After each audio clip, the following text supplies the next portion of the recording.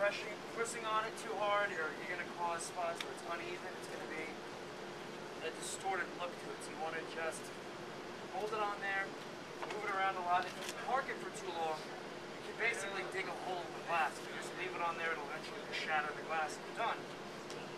But you want to keep it moving. You don't want to get it too hot. It also comes with a temperature meter. You don't want to let the glass get over about 175 degrees. You can run the risk of cracking it. But I've been doing this for about 5 years and I've never cracked a piece of glass yet. So, as you can see, if you come up here on the other side, the scratch is just about gone. I'm just going to do it a little bit more to get more of a uniform look to it.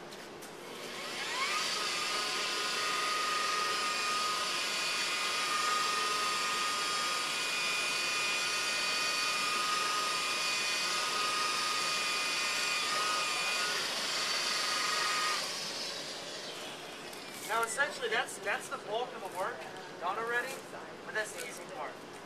It gets a little harder as you have to repolish and polish. The polishing can take quite some time, just because you do a lot of damage to the glass. You have to repair all that damage that you did. Now this disc, if this were a larger scratch or a larger area, it would be junk, but it's not. Only use it for about a minute on the glass. You can still use this disc over. But anything, if you're using a scratch, taking out a scratch from here to here, chuck this when you're done. That's going to take a few minutes. It's going to be basically junk after that. So from here, we move on to our pre-polished disc. This one.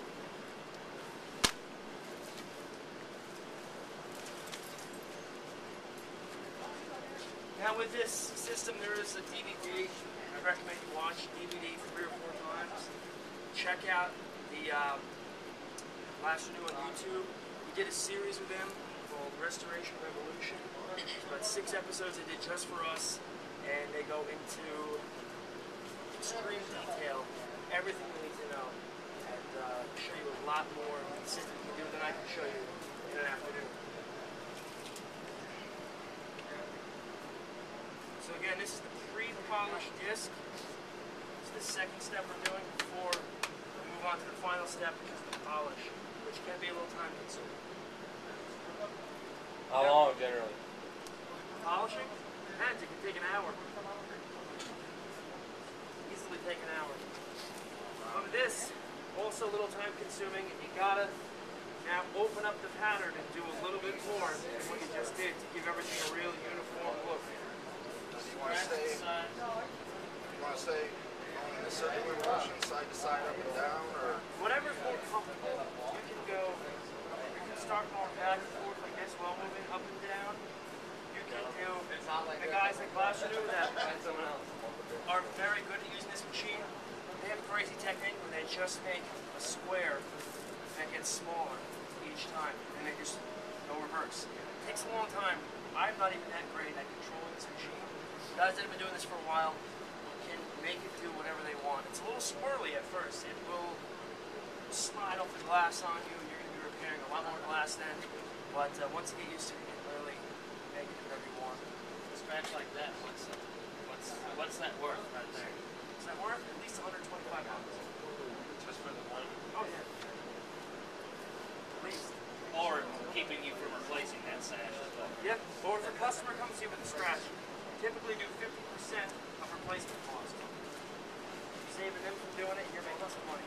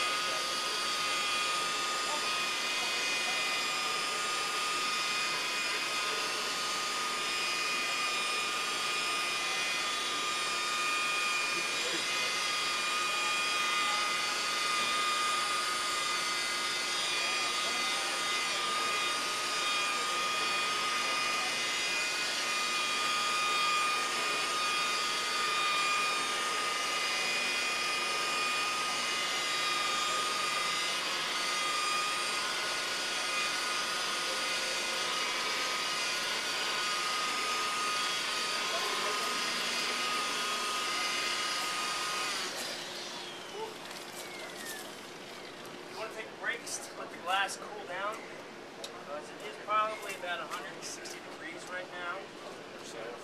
Yeah. Hot to the touch. Let me see if... Hey, it's got batteries. Yep. Everything in here comes with every kit, and we'll go to the winner. About 151. It's a laser. What's the point of gauging the temperature? If you get too high, you can shatter the glass. What? They tell you to take a break at 150. It will probably honestly break it at 200, 250, somewhere in there. I've never seen it get that high. How are you judging when you're done with that? An even haze, where you don't really see individual line scratches anymore. You see a nice uniform, whitish gray area that's Toasty, isn't it? Dark, sure, you can really tell. yeah, I can barely tell because I'm looking at gray and white.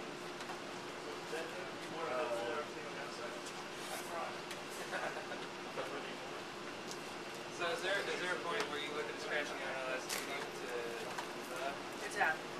Sometimes if it's too close to the edge of the window, you see a lot of you know, where the guy who painted or sanded came through and took sandpaper to the edge. I tell the customer, sorry, go after it, get a new window. If it's the time you're going to waste on there, probably not get it out. Probably screw up the molding on the edges. It's not worth it. It's not worth the headache and the aggravation. So that at the point where you got it to what you can do and it doesn't look good anymore, or you screw something up and say sorry, I'm done. Probably end up with distortion happening, right? Exactly. So this is kind of like watching paint dry. I'm just going to keep working at it. No, we haven't.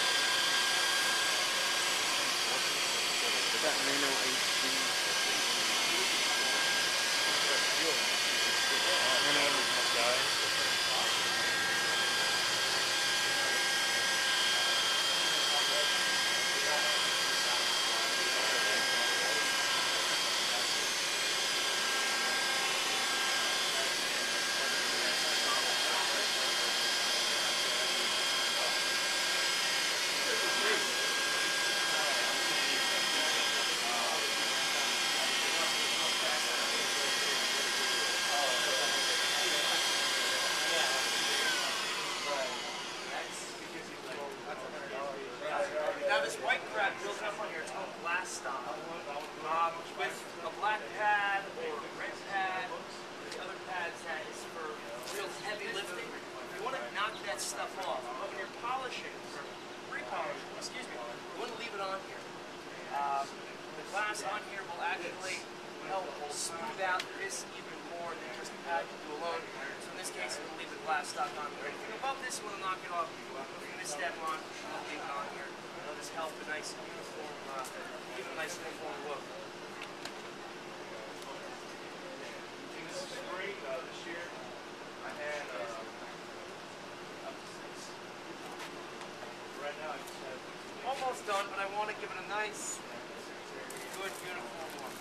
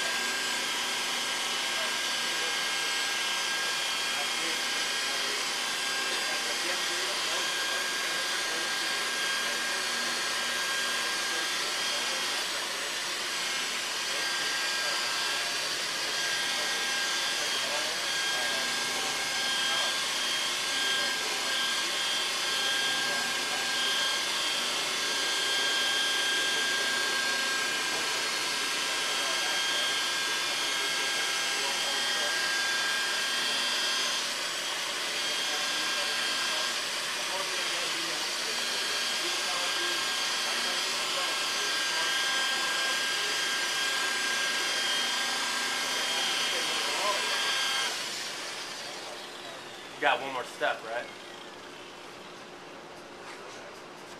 I'm to the point now where I feel comfortable starting to attack it as just a polisher. You can see that's how much glass fine, glass stock rather, built up on here. Now this pad is junk.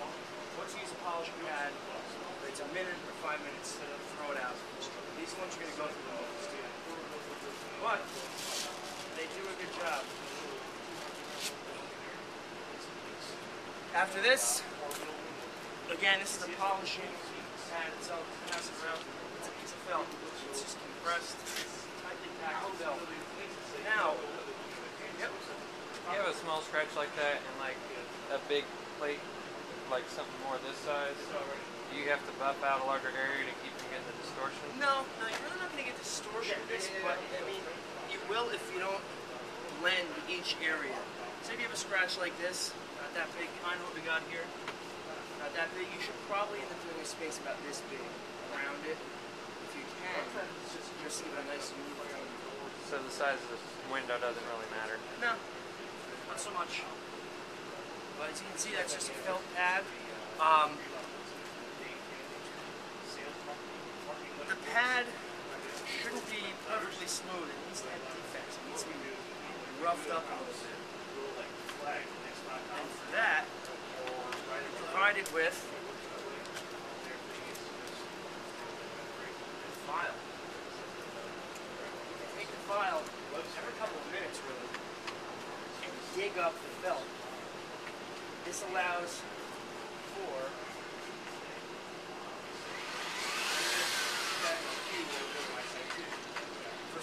this the solution here to kind of set into the felt a little bit, help get mixed up. Just get this set up right.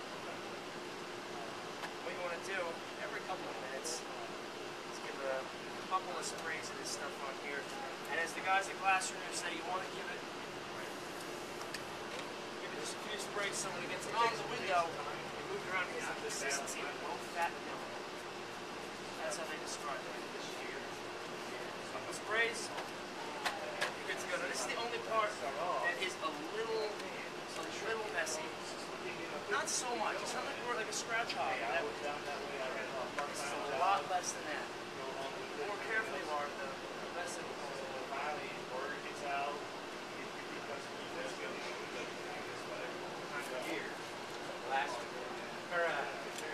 Last week. I don't like it. Glass guru? Glass well. Is it like this? Very similar.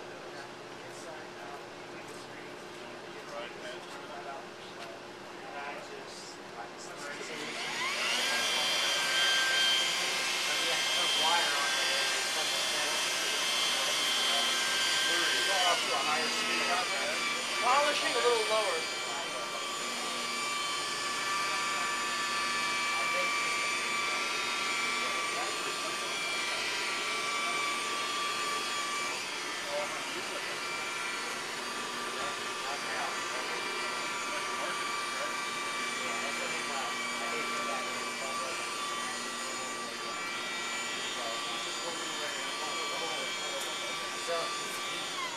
And how long I polish depends upon how well I pre-polish. If you can get that pre-polish area to a nice uniform phase, the polisher does a lot of work.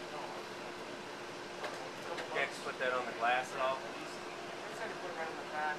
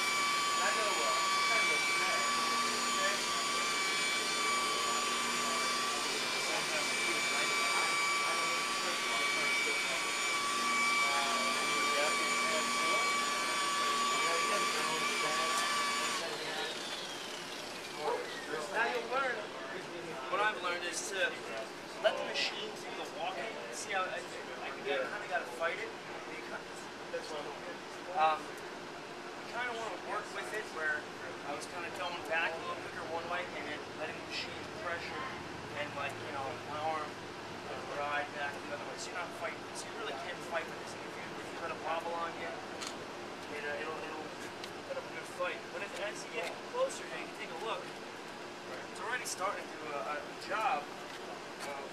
I can't really see of removing the haze so far. Still see haze. Scratch is gone first step. Scratch can be gone in about 10 seconds. Let's gain it back to normal. Restoring it to damage that I did because of the scratch. You're taking a scratch, messing up an entire area.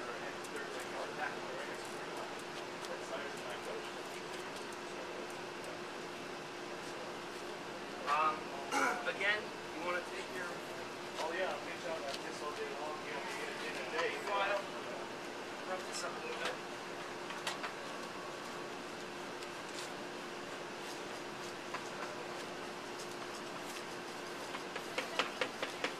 And this felt pad will last you quite a long time.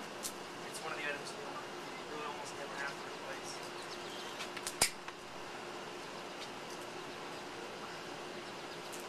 Have you ever had issues with temperature? Like I just got the thing, and I've been having some bad issues with like temperature and the deep ones that I'm just going over and trying to take it down. Do you have one of these? Yeah, and I don't have the red pads yet, but definitely it gets really hot. Yeah. So like you need a red pad to just minimize the work with the black pad? To get to faster, yeah, because sometimes the scratch will be deeper in some spots. You'll get it out, but then you'll see there's still that line and keep going over. Yeah, you just gotta order up those red pads. Those Yeah. and they're working on more aggressive pads. Really? That's, yeah. Where I talked to Cody about it. Where in testing, he actually, in a matter of 5 seconds, has just eaten through glass. See, that's It's awesome. finding that fine line. Between too aggressive. Yep.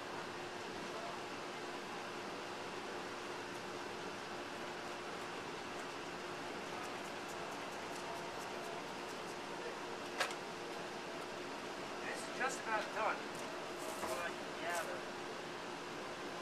So the better pre-polish you do, the less polish you have to do.